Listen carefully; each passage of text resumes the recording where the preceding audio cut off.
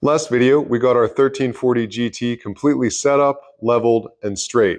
So we thought today we might just do some cuts and find the limits of what we can do with this machine and basic general purpose carbide insert tooling. We'll show you what it looks like when the machine's happy with what it's cutting and when it's unhappy, and talk about why that might be. Let's get started. Just like always with the lathe, we start by facing off the saw cut from the end of our stock. We made the test bar last video out of aluminum, so we thought we might play around with some steel today. We've got some 4140 heat treat, and we're just going to experiment a bit. One of my coworkers saw me cutting it on the bandsaw and asked what I was making with it. I told him we're making noise and we're making chips. Next, we'll just drill a quick center so that we can add some tail support. This is inch stock, and it's only sticking out a couple inches from the chuck, so we may not need tail support now, but we will as the stock gets thinner and our cuts get bigger. We'll be proactive and do this now. We'll start with a light pass, just 25 thou to gain concentricity and get under the mill scale.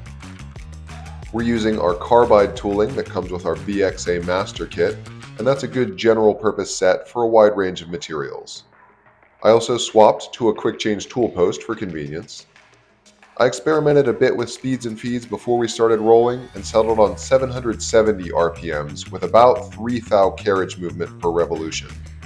I tried one speed faster and that went okay, but the chips came off a little hotter than I would prefer and the surface finish was a little better at this slower speed.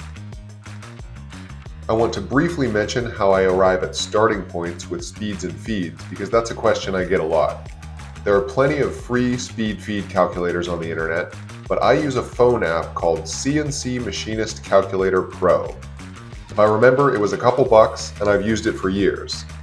And because it's on my phone, if my boss walks by and sees me on the phone, I have plausible deniability that I'm doing something productive. No, I'm not on eBay bidding on stuff I don't need during work hours. I'm calculating speeds and feeds over here. Obviously, that light pass isn't going to be a problem, so we'll just crank up the cutting depth until we have trouble. This is a 70 thou pass, and while it cut nicely, it didn't want to break off a chip, so we got a bit of a bird's nest here. 4140 can be stringy, so I'm not surprised. I do like the blue color of the chip, so I think we're at the right spindle speed, but I'm going to crank the feed a little to see if we can get the chip to break, or at least curl up tightly and go in one direction. I just wanted to include this shot because I think too many machining channels only show the wins, and that gives a false sense of how easy machining with an untested material and tool combination is. No matter what, there's going to be experimentation before you find what works when you're messing with a new material. Here's our second attempt at 70 thou depth of cut. We left the spindle speed the same, but cranked the feed from 3 thou per revolution to about 5.5 thou per revolution. It still didn't break a chip, but it did wrap the long string of chips to the side and out of the way, and that chip color was still a nice blue, so we'll call it good. In the testing I did on this material before shooting, I found that the cut looks basically identical to this, up to about an 1/8 inch depth of cut. That's 125 thou. I won't bore you by making you watch a bunch of videos in a row that look exactly the same, so let's get to the good part next, and do a cut that's too big. Alright, let's give it the beans. This is a 200 thou cut, and while it doesn't go well, the machine never bogs down. We get some noise and chatter, and the part slips back in the chuck, you can even see it coming away from the center, but the lathe itself doesn't stall or even complain much. Let's mess a little with spindle speed to see if slower smooths out that chatter, or if we really are going too big with this general purpose carbide tool. We try again a little slower, cranking it down to 308 RPMs, and while we still don't get great results, the lathe chugs right through. This goes to show that you usually run out of rigidity before you run out of horsepower, and honestly there are things that can be done about that.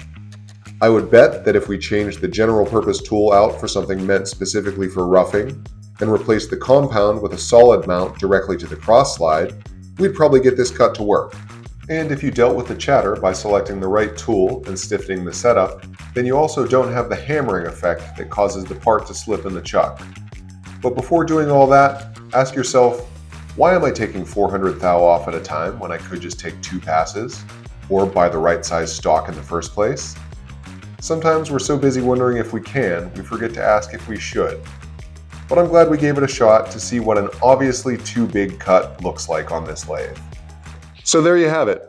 You can find the limits of any machine, and with the 1340 GT, cutting 4140 heat treat steel with general purpose carbide, that limit is about 1/4 of an inch at a time.